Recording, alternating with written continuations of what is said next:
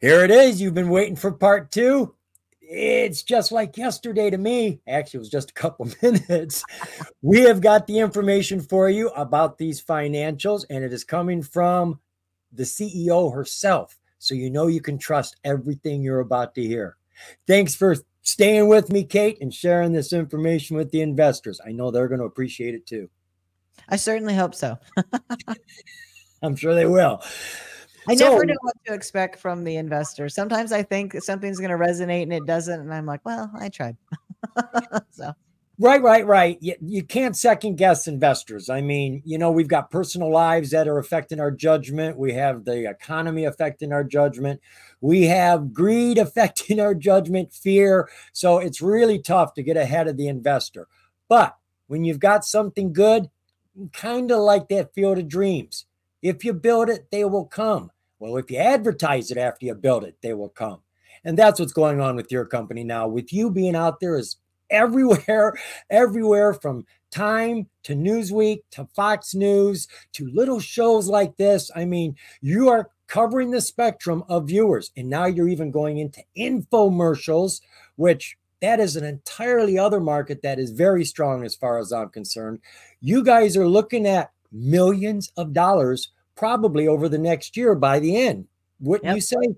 Oh, for sure. Yeah, we're pacing big revs. We're excited. I mean, if you saw the board that we have in here with the numbers we're pacing, you'd be very excited. So yeah, lots of good stuff.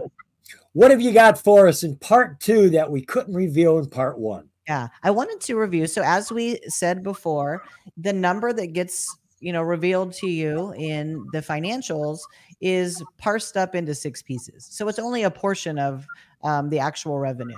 We changed our pricing model we don't do 12 months of payments anymore. So we only have $997 one time, 6 payments of $250 or 3 payments of $400. So we realize a lot more revenue quicker now. And because we don't have a 97, most people just pay the 997. 95% of the sales are 997, and that wasn't like that before. Less than half was 997. So we in October we started this. So in the last quarter of the year, our revenue went through the roof. So just to give you an idea, I'm going to give you 2 numbers for Q4 and 2 numbers for January and a pacing number for February. So okay. Total new sales revenue that we realized that we actually sold in Q4 was $348,000. That's what we sold new business in Q4. But in Q4, our total realized revenue, because we had forward-bearing revenue, was $429,630.70. So $429,000 in Q4. And I said in the last segment, we're pacing to do more than that in February alone, just in that 1 month. Right. And in January, new revenue was $303,000 just in January. 303,000 new revenue in January. In Q1 this year so far, this is just from 1/1 to 2/9. Okay. $398,363. So in 5 weeks, we did almost $400,000 in revenue. Q1 realized revenue so far, so all the forward-bearing revenue, $446,000 in 5 weeks. Whoa. Yeah, you've gotten it into the next 2 gears. Yeah. And that's... Yeah. And we're pacing it's easy to figure out how many people you're helping. It's basically $1,000 a person. It's like, wow, they helped 300 people that month. And that's the way I was doing it. How many people did they just help? How many more people did they just help? That is huge. The money is great. That's exciting. And for every dollar you're making, somebody is being helped. God, I love your business. Yeah. I mean, you got to think so the average person that works with us ends up with $2,000 a month for life. That's a pretty solid investment. You spend $997 once, you get $24,000 a year. That's pretty good. That's pretty good math.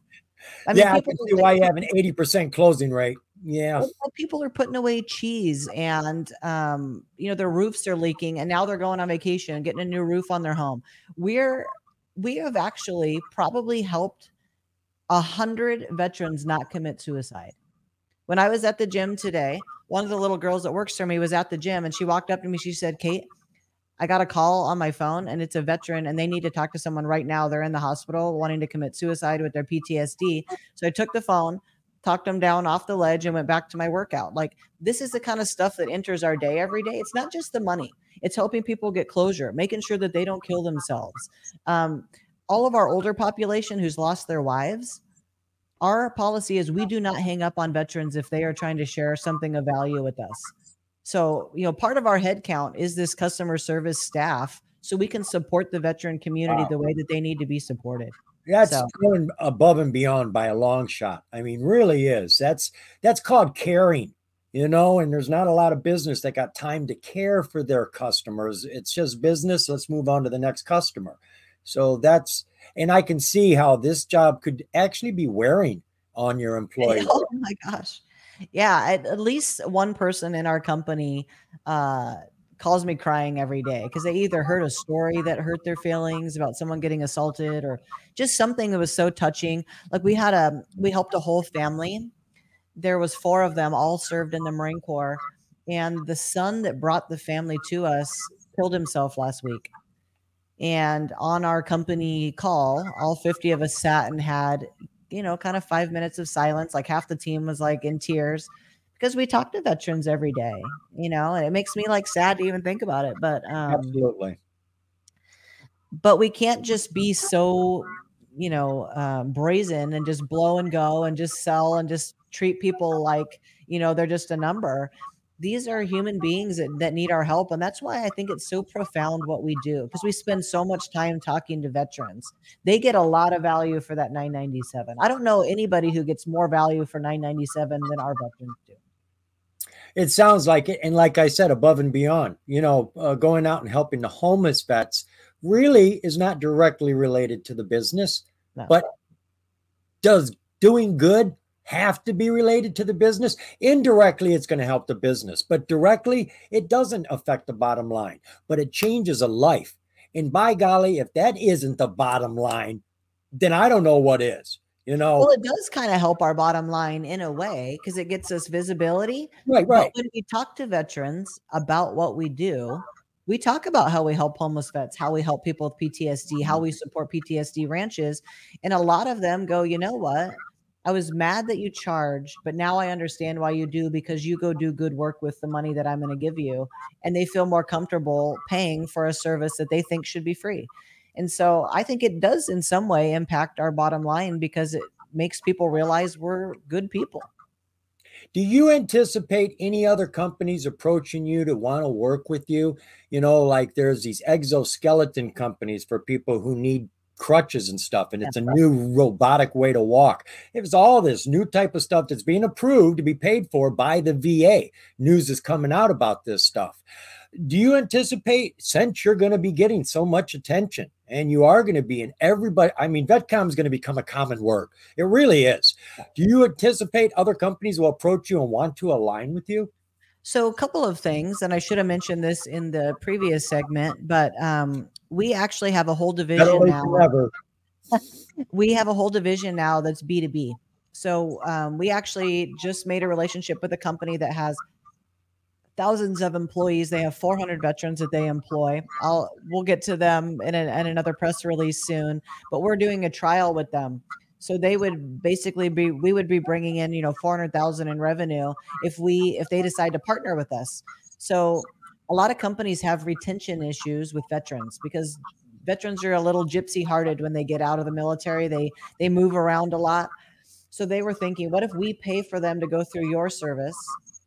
And we will pay for it as long as they stay for 2 years, so we can retain them as a employee. Yeah. So we're just marketing that. So that's one big thing that we're doing. But we get approached by companies almost every day. Every time I go on the news, a company reaches out. So I have a division of people that work all those deals in the background. So you'll probably see sometime in the summer, we'll do, we have 3 or 4 big companies cooking right now. They're not at a point where I want to completely share it, but they're definitely staged in our business. And we think that we can do, 1 to 3 million this year just in B2B. as long as, some of these contracts come through. So we're going to hire an entire workforce that just does B2B onboarding for companies. So there's a lot of big things coming. We probably need to have another one of these, in a couple of months, but no problem. You have a lot of potential going on between you, your new public relations companies helping you with media and the on TV. You have the workforce growing. Having your face out there for Congress, that brings light to all of this as well. Yeah. There is so much potential. And now you tell us that you are being approached on a regular basis by companies. So the potential is really unlimited. And what we're looking at here, B2B, a few million, just your own in-house revenues, over $1 million, $2 million. So we're looking at multi-millions in the next year, easily. Oh, easily, without even really, it's not even a stretch goal. Our stretch goal is much bigger than that, but right. A lot of people are like, wow, you guys just picked up speed overnight. It's like, no, we've been working on this for 3 years.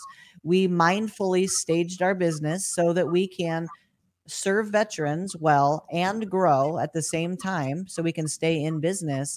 But now we're in a growth cycle where we can magnify our business and grow pretty fast. So I think that, these numbers I just outlined to you are incredible considering where we were in Q3 and Q4.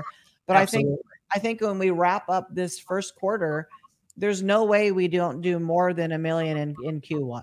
No way. We're already paced to do well over that. So you got to think Q2 is, if we've been doubling every quarter, you can do the basic math of where we're headed. So. Well, make sure in the headline of your news, you put that big percentage gain year over year. And you make it massive, because I'll tell you what, every time I post one of those pieces of news, it gets a lot of attention, big increases, because that's the bottom line of any business. How much money are you making? How fast is it growing? Am I missing the boat? Maybe I better get on quick.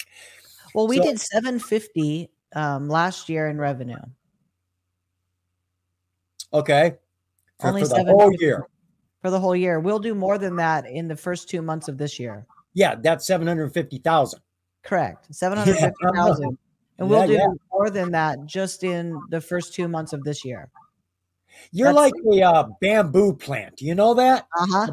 A bamboo plant, you put it in the ground and you water it, you give it sun. 3 years later, it hasn't grown an inch. You keep giving it love and attention. 5 years, it hasn't grown an inch. And then all of a sudden, it grows a foot a day. And in 30 days, it's 30 feet tall, and you'll never get rid of it. Once it's growing, it is there for life. Yes. That's what you remind me of. Long time coming. Now you're not going to miss me. And I'm here for good. I'm here. I'm not going anywhere. Yeah. I mean, this is definitely success by design. We have very big plans. We spend a lot of time formulating like where we're going, what our partnerships are, what needs do we have, how do we get overhead down. We are a very nimble team. We are all in the same boat, always rowing the same direction. If we see a cancer, we carve it out. We're a very unique company doing a unique thing. And if I were a shareholder, I'd be proud to be a shareholder. I know that I'm proud to be the CEO of this company. And I think, anybody who's playing games with our stock price is going to be met with force when we release the financials. And certainly something like this, you're going to be sad that you didn't take us seriously. And that's what you deserve, quite frankly. Yeah, that's the thing about your business is the more successful you get, the more successful you'll probably get, because it's all about exposure. And when you make one vet happy, how many vets for friends has he got? And he's going to tell every one of his buddies. And I mean, that's how MCI got to be so big and became a competitor of AT&T. Friends and family. If we can get you talking, we've got the world. So we went like kind of viral in Japan last week. We helped like 3 people. And then all of a sudden, every day, 3 or 4 people are calling in from Japan. Oh, my buddy sent me. My buddy sent me.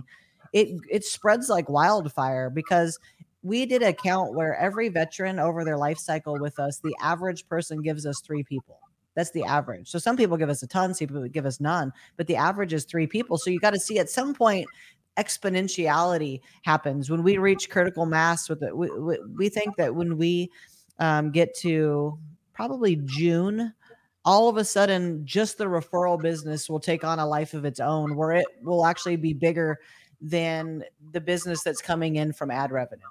I mean, from ad spend. Yep. The exponential growth will catch up and bypass you. And then you'll be trying to catch up to it, which is a good thing. People getting in line for your services so that they can get the help that they need. And it does sound, from what I was reading, your service is pretty quick. You know, you don't drag this out for long. You want to get them what they need. And you know, that's the great thing. You've been through it. You know exactly where to walk, what door to open, what doors to avoid, what to put on the paper so that you don't have this back and forth. Let's get it right. Come on, let's try it again. So you're giving them not just the service, but the education and the guarantee, as you said. So I like your company from top to bottom. And if it wasn't you in there, I don't know if I'd like it so much. You've got a great, I'm serious. You've got a great concept. You've got a great business model, but a person who has, you've been your own customer. Yeah. You were your number one customer to start this all off. So you have the experience to understand what every single vet is feeling. And that is going to set you apart from any other CEO who ever held that job in that company. You're the right person. You're the right man for the job. No, I appreciate that. It's a lot when you switch out a CEO, especially on the Pubco side. I was always running Vetcomm, but then to step in on the Pubco side, I'm sure shareholders are like, well, let's see what this is, right? Let's see what this is going to be. And I think that I've proven to be a good leader with a good vision. And I would just ask that everybody stay in the boat and row with us and be excited, because we're going places quick. Well, I think we've pretty much covered everything we needed to cover there. Folks, go back over those numbers, look at what you see in the financials, and then listen to what you just told you the real numbers are in the background. They can only put on the books what's actually come in, but they're still due all the rest of the money that is part of these contracts. Well, the money has come in. So the misconception is we don't have the money yet. We get the money on day one. The money's in our account immediately. Right. The way we account for the money is different. We already have the money. We are not waiting for it. Okay, that's good. We had the money last year too, right? It's just the way we account for it, because we have a guarantee. They only let us realize on the books a sixth of it at a time. But in reality, we get all the money up front. So when the numbers I gave you, we have all that money already. Okay. Yeah, we are not waiting for the money. The numbers I gave you, we already have it. So it's just the books that lag behind. That's the way to have it. I would rather have the money and have the books lagging than vice versa. Yeah, I mean, it's definitely, the books don't tell the story of our actual success. And that's what people need to understand. Our realized revenue is high. And I presume that will be the case as we move forward. With each financial, we'll only be seeing a portion of what's really there. Yep. Okay. But when people start to get accustomed to it, I will make sure that after the financials come out, we talk about the real revenue. Like in a month, for instance, when we sell $1 million in a month, we will have realized like 95% of that revenue. We won't be waiting for it. Right. Yeah. And that's when we'll have you on to celebrate that first $1 million. Oh my gosh. That'll probably be 3 weeks. Right? I'll be like, hey, we got to get on. What's going on? Honestly, I know you're going to get busier and busier because you have not just a business, but you have a lot of concerns for vets personally. You are out there fighting for them.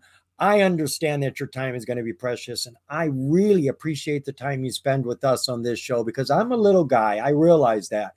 So your time is very, very special to me, and I want you to know that I appreciate it from the bottom of my heart.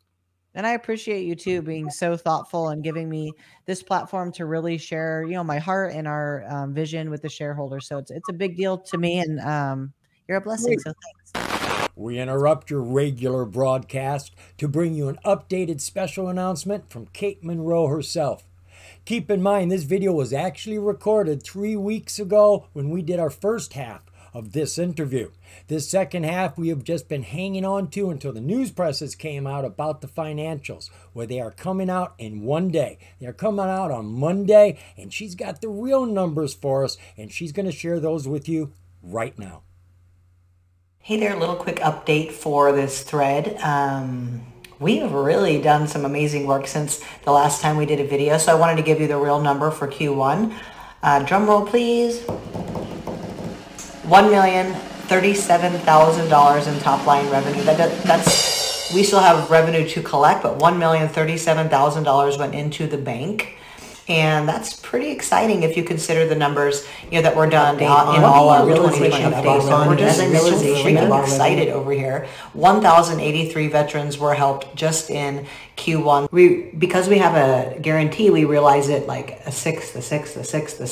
So the number that you saw for last year is only going to be a portion of the revenue. We are not waiting for revenue. All that revenue from last year, this year, already realized, already in the bank. I'm saying this so that you as shareholders, future potential investors, shareholders, you can realize the way that we actually account as a public company is totally different than the way in which we realize our revenue. So, I mean, we did $1,037,000 in Q1, and that's just a fraction of what we're going to do this year. Stay excited.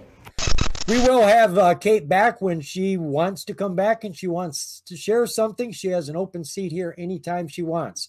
Won't it be great when she gets into the Congress and I actually have a congressman on my show? Oh, my God. I'll be crossing borders then. Yeah, well, you got to tell people in California 49th District from Del Mar to Dana Point, vote for Kate. I need all the help I can get to get there. CA 49.